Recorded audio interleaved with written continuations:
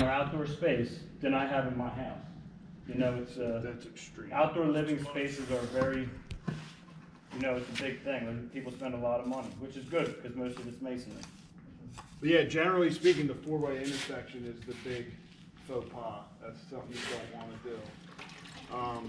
And little stones, you know, having stuff proportional. Like if you have a bunch of 1x1s and then you just have 1 2x3, it looks out of balance. Which is what's really nice about just taking a piece of graph paper and drawing it out. Like I might redraw one 6 times before I like what it looks like.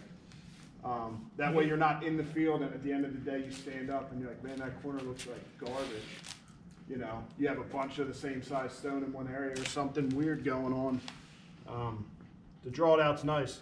And it's nice to be able to show a homeowner too. You alleviate any discussions at the end of a project.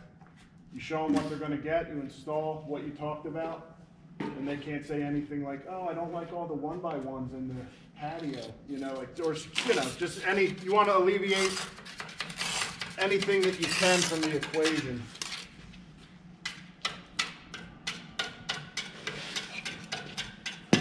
Are you pulling this up today, Pete? I like this roll height. No, we'll let it sit.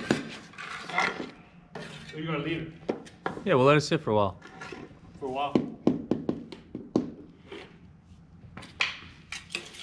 And if you guys, if any of you are, you know, interested, I guess if he's going to leave this for a while, you know, in expanding it, or, you know, once this fireplace is torn down, you want to expand, we can bring more stone down and you guys can, can practice. You know, happy to provide the material.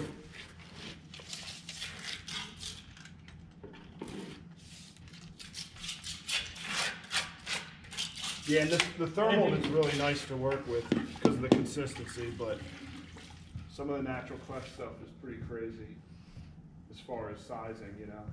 You've got a stone that's a 1/4 inch different than the dimension it should be. Need more? No, this is, yeah, everything's tight. Should have started a little higher. That's what I get for not stringing lines.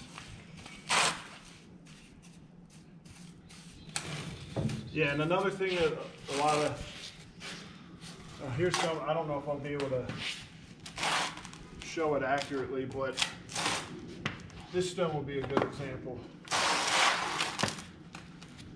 Say this corner is high, okay? Say if this corner of the stone was a 1/2 inch high. A lot of times, you're gonna look at it and you're gonna think, oh, I gotta hit this spot, right? This spot's high, I gotta whoop on that corner. Well, when you're setting flagstone, this is my biggest pet peeve. I don't know why guys do. Our guys do it all the time.